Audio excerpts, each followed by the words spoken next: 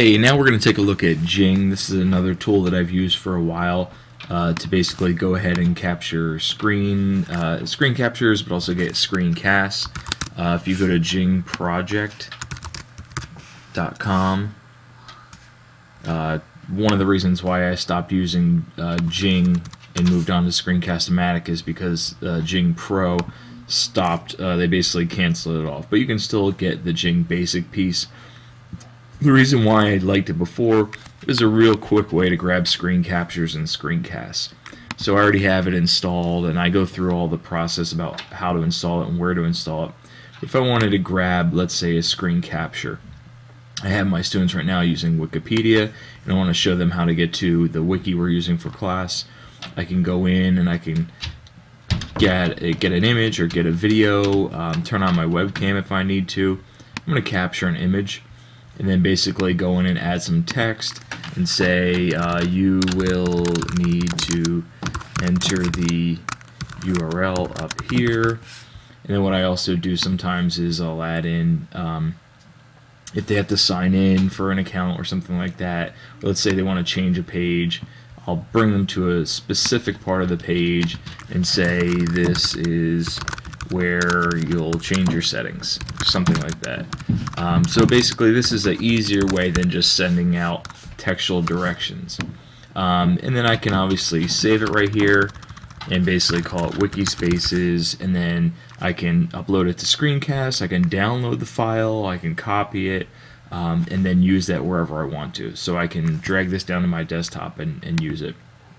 What I also use Jing for, or used Jing for, is, for example, you know, like I said, I have my students using wiki spaces right now for class, and we always have a lot of questions about how to use wiki spaces, how to edit, how to add images, how to add video, how to add a new page.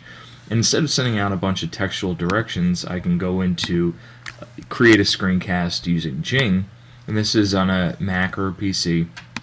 I can basically grab a chunk of the screen real estate right here, and then say that I want to capture a video. I usually keep my videos between 3 and 5 minutes long, and I would go in here and say, okay, here we are at our website for class. You know, make sure you're on the right URL, make sure that you're signed in to the class, into the wiki, and then if you want to create a new page, then you would come over here, you click on pages and files, you type in whatever the name of the page that it is that you want to create, and then you can go ahead and hit create. It'll bring up a new wiki page for you, and then you can start editing.